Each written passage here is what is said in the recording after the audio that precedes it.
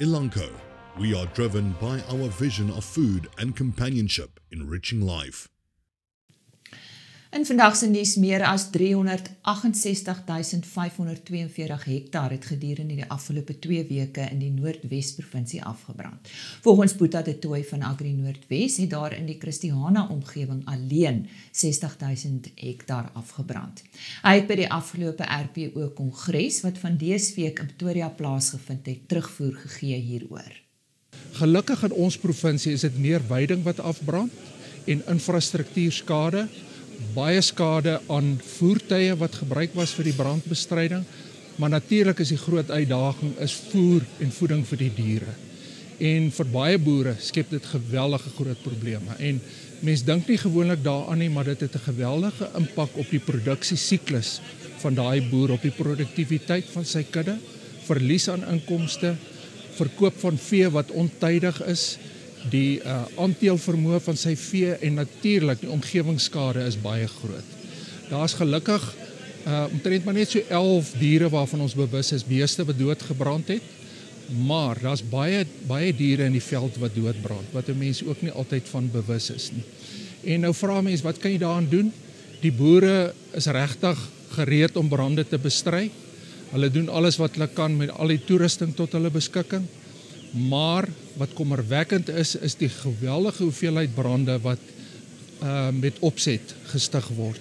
En al die aanduidings is daar dat die meerderheid van die brande so ontstaan.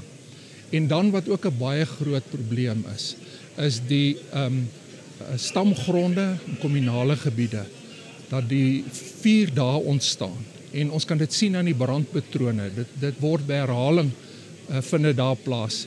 En die owerhede en die staat aan wie die grond behoort, voldoen nie aan die vereistes van die wet op veld- en bosbrande nie. Daar is nie voorbrande nie, hulle is nie gereedheid om brande te bestry nie. Boere gaan bestry dit, maar daar is ook nie van die mense wat die grond benut teenwoordig nie. En wat ons ook verneem wat baie kommerwekkend is die kompetisie vir grondregte. Dat kompeterende groepe, omdat een groep dit kry, en die ander groep afgunstig is, dat hulle gaan steek die veld aan die brand. En dit is aan Boeta de Tooi van Agri Noordwes. Die organisasie versoek hulp met veral voer vir vee in noodgeteisterde gebiede. Dan is Prof Frikkie Maré ook gedurende die kongres as die nuwe hoofuitvoerende beampte van die rooi vleisprodusente organisasie aangewys. Hy volg vir Gerard Skutte op wat in Junie vanjaar sy aftrede aangekondig het. Skutte het die rol vir die afgelope 35 jaar beklee.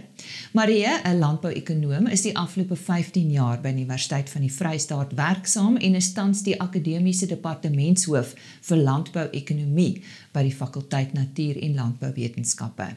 Hy is ook al etlike jare op 'n konsultasiebasis by Plaas Media betrokke en is die redakteur van Veeplaas. Maré sal met ingang van 1 Februarie 2024 in die pos dien. Ons kyk nou na 'n uittreksel van die aankondiging. Vir my 'n baie groot voorreg om vir Prof Frikkie Maré vorentoe te roep. En vir Frikkie is ons nuwe CEO van die RPO. Frikkie, baie geluk. Ek staan hier met 'n broek wat bewe. Ek dink ons het deur die kongres gesit wat nog nie verby is nie. Dit was 'n goeie kongres. En ek dink ons weet van die uitdagings in die bedryf. Maar ek sien ook ongelooflik baie potensiaal vir die rooi vleisprodusente in die land. Ek dink die RPO as organisasie is 'n RPO wat ons kan die RPO as organisasie is 'n organisasie wat ons regtig kan uitbou en weer rooi vleisprodusente vir rooi vleisprodusente ongelooflike toekoms in hierdie mooi land van ons skep. En dit was Prof Frikkie Maré, nuut aangestelde hoof van die RPO. James Faber is ook tydens die RPO-kongres as voorsitter van die organisasie herkies. Free State Agriculture has urgently called on members of the public to donate animal feed after the past weekend's devastating veld fires. According to Dr. Jack Armour, indications were that at least 30,000 hectares were destroyed in the fires that occurred in the vicinity of Winnie Mandela, Soutpan, Boshoff and Deelsville. Earlier, some 20,000 hectares were lost to veld fires that occurred in the district of Zastron and Vicksburg. Die roem van die Suid-Afrikaanse suiwelbedryf is tydens die onlangse SA Stamboek suiwel Elite-prysuitdeling by die George Skou in die Wes-Kaap vereer. Die 6 kuddes wat platinum toekennings ontvang het, was Waterbron, Jerseys, Ede Farming, Walker & Seun, AJ Skoonwinkel, die Hoër Landbouskool Oakdale en Leon Tom se kudde by Gravelot in Limpopo. And still with the dairy industry, the 4 finalists in the MPO Nedbank Stewardship Awards have been announced. They are Sean van Huisteen of Tegwin Farms in the Underberg area in KwaZulu-Natal, Neil Wilke of Glentana Farm near Cookhouse in the Eastern Cape, Dian Landman of Lactimar Pty Limited in the Tsitsikamma area in the Eastern Cape, and Koenraad Passon of Uilenkraal near Darling in the Western Cape. The winner will be announced later this year. And data released this week by South Africa's Crop Estimates Committee paints a positive picture of the 2022-23 summer crop season and the 2023-24 winter crop season. The CEC is forecasting South Africa's maize crop estimates at 16.4 million tonnes, slightly up from last month. This estimate is 6% higher than the 2021-22 season and the second largest harvest on record.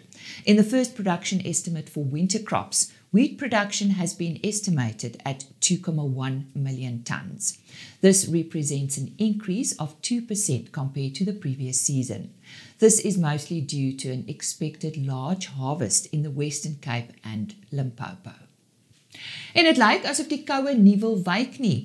Kenners meen daar is nog 'n hele paar kouefronte op pad. Johan van der Berg brei nou hieroor uit. Goeiemôre Lise. Ja nee, dis baie koud. Hierdie afgelope week, ek het toevallig by Prieska was dit ook so iets soos -0.5 gewees. En toe het ek bietjie gaan terugkyk en dis die tweede koudste wat dit in Augustus was vir 'n klomp jare. So hier was heelwat temperature in die Vrystaat wat onder -5, hier by Wesselsbron, Hoopstad, Bloemfontein en die dele was by -4, ook in die Oos-Kaap. En nou hoor ek ook in Johannesburg was dit ook redelik onder vriespunt gewees. So ja, baie koud vir hierdie tyd, maar dit is ook nie so abnormaal nie. Maar 'n mens verwag daarom dat dit nou meer somerse kant toe moet draai. Maar ja, dit lyk nie of die koue verby is nie. Hier op lentedag kom daar weer 'n koue front wat hier van die Kaapse kant af deurkom. Reën in die Kaap, hier van die 1ste tot omtrent hier by die 3de. Redelik reën wat kan voorkom, lyk my hier 10, 15, 20 mm op plekke. Maar dan gaan ons voor hierdie front, gaan ons ook weer baie sterk winde kry. Hier veral oor die Noord-Kaap en die, kom ons sê, die sentrale westelike binneland, waar die windsnelhede tot 60 km/h of so kan, of sterker is dit kan waai. So weer eens 'n baie groot gevaar vir veldbrande dan. En voor hierdie koue front het ons nou baie lekker warm dae ervaar, so vir 2 of 3 of 4 dae, amper hittegolf toestande, maar soos ons sê, dit gaan redelik verander. Veral die periode hier vanaf 3, 4, 5, 6 September, lyk my gaan die koudste wees, wanneer ons weer temperature hier onder vriespunt of naby vriespunt kan kry. Dis dan Johan van der Berg gewees en ook vandag se nuus.